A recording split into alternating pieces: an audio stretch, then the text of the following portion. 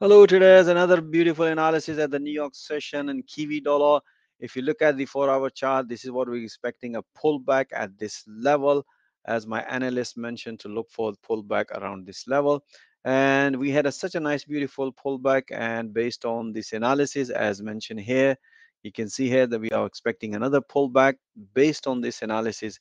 As you can see here, a price nicely broken. And after this breakout, as you can see here, we had a based on the analysis beautiful short trade here.